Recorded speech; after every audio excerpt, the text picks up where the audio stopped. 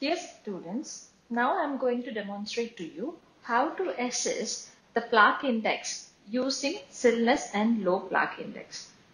Sillness and low plaque index helps you to assess and record the plaque score in the patient without using any disclosing solution as well. So it is not always necessary that you have disclosing solution or tablets with you to quantify the amount of plaque in the patient. So using the Sillness scoring criteria as displayed in the slide, 0 is no plaque, 1 means a fleck of plaque adhering to the pregingival margin or next to the adjacent tooth, and the plaque cannot be seen with the naked eye unless you do a disclosing solution or maybe you scrape with your probe. Score 2 is you give whenever there is moderate accumulation of the soft deposits within the pocket or the adjacent gingival margin, and this is visible to the naked eye. So when the plaque is visible to the naked eye, usually we give a score of 2. 3 is when the abundance of soft matter is very obvious, then you can give a score of 3.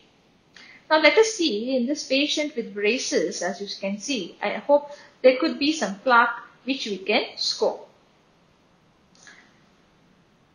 Now let me assess the amount of plaque present on the tooth 1-1.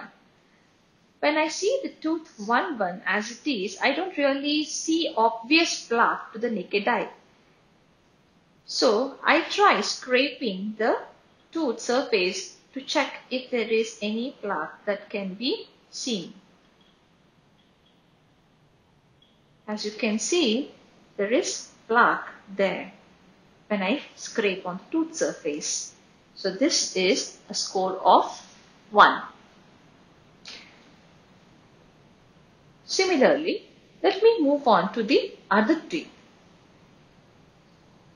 For the tooth 2-1 also, I don't see obvious plaque with the naked eye, but I can feel some plaque again when I scrape in the interproximal surfaces.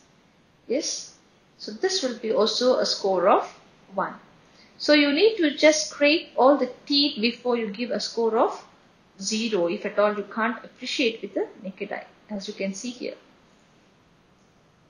In some teeth, like the tooth 2-2, I obviously can feel that there is presence of plaque here and also plaque here.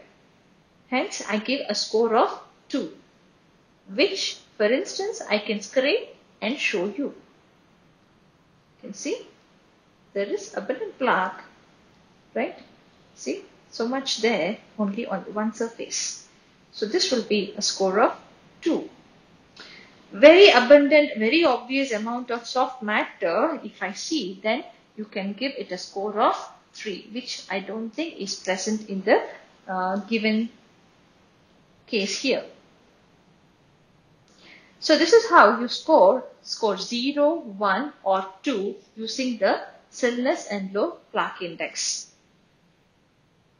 Now these scores have to be calculated into the scoring inference in order to assess and quantify what is the patient's oral hygiene status, which I will show you in the next video continuation.